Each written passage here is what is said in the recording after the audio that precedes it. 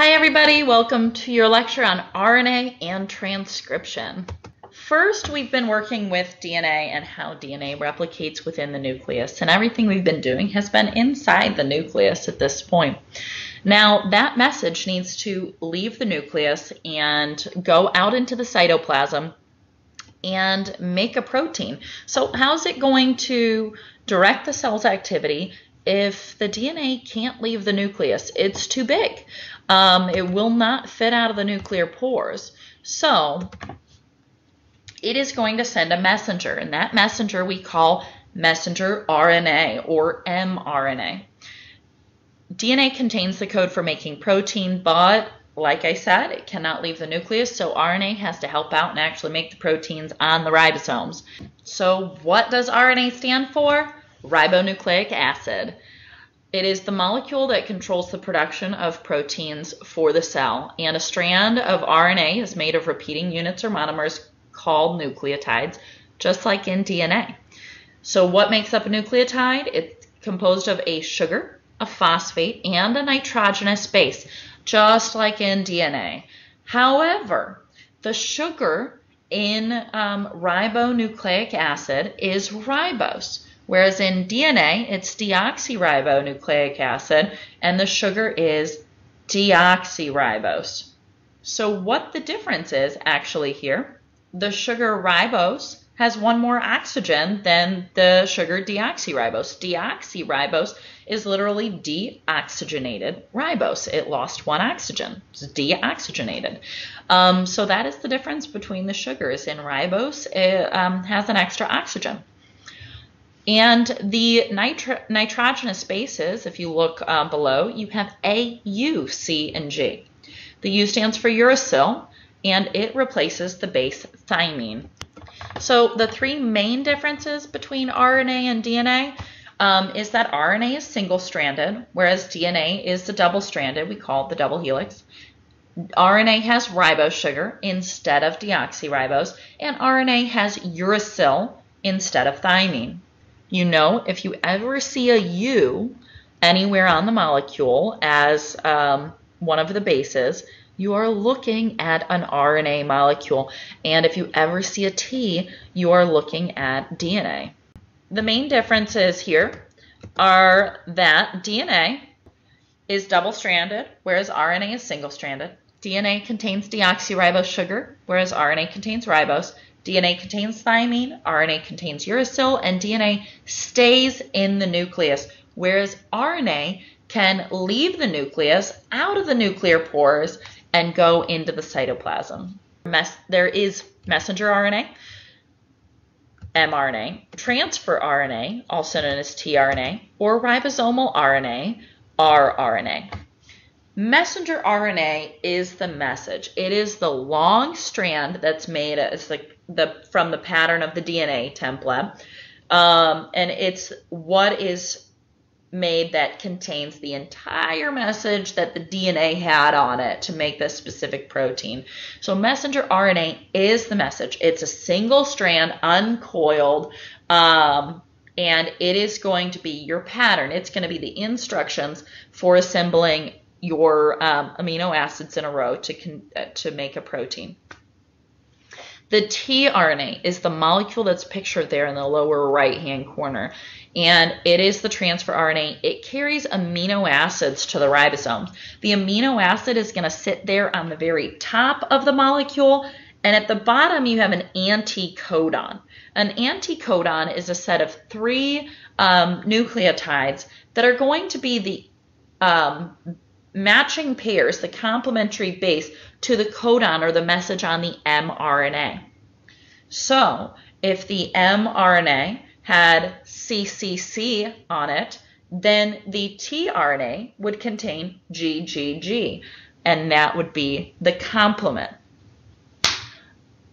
Ribosomal RNA, or rRNA, is just a globular form, and it makes up the structure of the ribosome. So the ribosome is just rRNA and protein.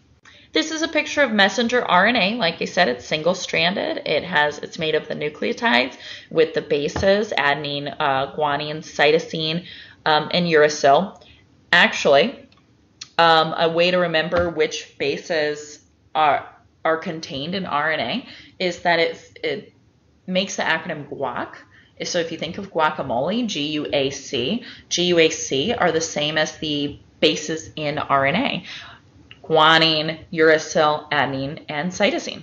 The messenger RNA carries copies of instructions for assembling amino acids into proteins. This is the tRNA with the anticodon at the bottom, so it's just 3 nucleotides, and the amino acid at the top, which is depicted there. And during the protein construction, the transfer RNA brings the amino acids into the ribosome and leaves them behind, helps to form that polypeptide chain. Remember, amino acids are hooked together by peptide bonds, and so polypeptide is, poly means many, peptide is referencing those peptide bonds, so you have many amino acids in a row that are connected together with peptide bonds. So that is just a polypeptide is a protein. This is a ribosome, picture of the ribosomal RNA. You'll notice that the ribosome is 2 different colors. It is made up of 2 different subunits. You have this lower unit and this upper subunit that will clamp around the messenger RNA, and it basically makes up the factory that will end up reading the mRNA and bringing in the tRNAs to produce the protein. So the ribosome is the protein-making factory of the cell. It can be either free-floating or located on the endoplasmic reticulum. The rough endoplasmic reticulum specifically. It's called rough because it has ribosomes all over it, so it looks bumpy. This is a picture of the rough endoplasmic reticulum under a microscope. You can see the folds in the membrane with all of the dots around it, and those are the dots on the outside are ribosomes. So we're talking today about transcription specifically. Transcription is the process of taking the message on DNA and making the messenger RNA. So it's taking the DNA message and writing it down. When you transcribe something, you're writing it down in RNA language. So we're taking it and making a new language. Our next lecture, we're going to talk about translation, which is taking that message and actually making the end product, which is a protein. So transcription is when DNA is copied in the form of RNA, and it is the first process is called transcription. The process begins at a section of DNA called a promoter. The promoter is also known a lot of times as the Tata box because it is TA, on one side, then it would be AT, AT, TTT on the other. So that segment of DNA, when you have that message, the Tata box, that's where it tells the enzymes to connect and start making the RNA molecule. The process of making mRNA from a single strand of DNA is called transcription, and the nitrogen bases in RNA always bond to their complement on the DNA strand. So adenine would bond to uracil, and guanine binds to cytosine. Remember, we said that uracil replaces thymine in the RNA strand. Now, if you have thymine on the DNA strand, it bonds to adenine still, T to A, but A would bond to uracil, A to U.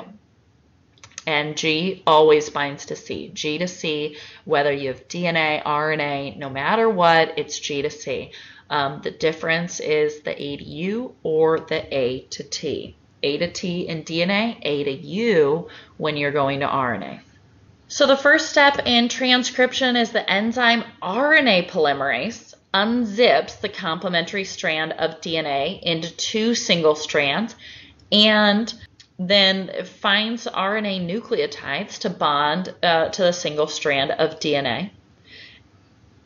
And as they're bonding and coming together, the molecule rezips, the DNA molecule rezips behind it as the enzyme RNA polymerase kind of rides down the DNA strand.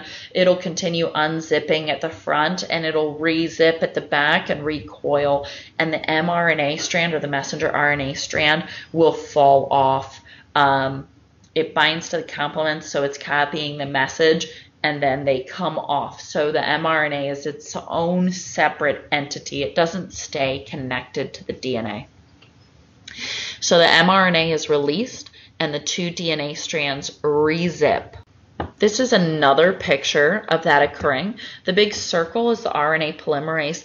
We talked about the enzyme polymerase with DNA as well. There's a DNA polymerase that helps in the process of DNA replication, and it binds the DNA nucleotides to the unzipped strands, or the free strands, to create new molecules of DNA. But RNA polymerase binds RNA nucleotides that are free-floating within the nucleus. If you would like to see an animation of transcription, this yellow link down here, it's called transcription animation, where it says that. You can click on that, and you can actually watch the process of transcription happen. Now, you can only do this if you have downloaded my PowerPoint through my Vision course and are one of my students. So the genetic code is the language of mRNA instructions, and the code is written using the bases A, U, C, and G. This code is universal among organisms. DNA is a universal code among all organisms. Hey, if it ain't broke, don't fix it. So once something works, evolution tends to keep using that same process if it works. And so the process for us for making different proteins and everything is going to be the same as the process if it's occurring in your dog, any other animal, vegetables. I mean, the same codes that are used to make the amino acid proline in us would be made, the same language, the same codes would be used to make the amino acid proline in a banana. This code is universal among all life. A codon consists of 3 consecutive nucleotides on mRNA that specify a specific amino acid. So the codon wheel that we use, or the codon chart that we use a lot of time to find out which amino acid we have coding for, that's talking about 3 nucleotides from the mRNA strand, specifically the mRNA strand. Where people get confused is that the tRNA, the transfer RNA, it has an anticodon, and it is the one that actually has the amino acid on it. But the tRNA is the opposite of the mRNA as far as what it has on it. So if the mRNA has AUG, the tRNA with the anticodon would have UAC on it. But when we use our tools to find out which amino acid is connected to that tRNA, we're going to be looking up the codon AUG to find the correct amino acid. If you were to use the anticodon instead of UAC, you would find the wrong or incorrect amino acid, and you just will not have the protein assembled correctly. So if you were to transcribe this DNA strand and turn it into RNA, go ahead and take a moment, just pause the video, and write down the DNA strand and see if you can make it into RNA, remembering that a T in DNA bonds to an A in RNA. An A in DNA bonds to a U in RNA, C to G, and G to C. Okay, I hope you took a second to write that down, see if you got it correct. This is the answer.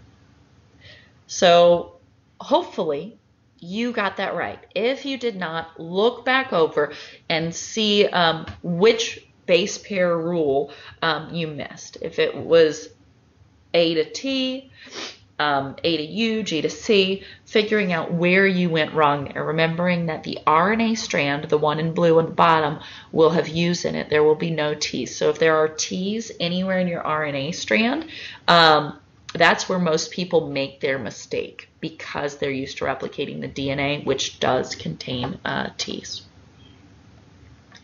Have a great night.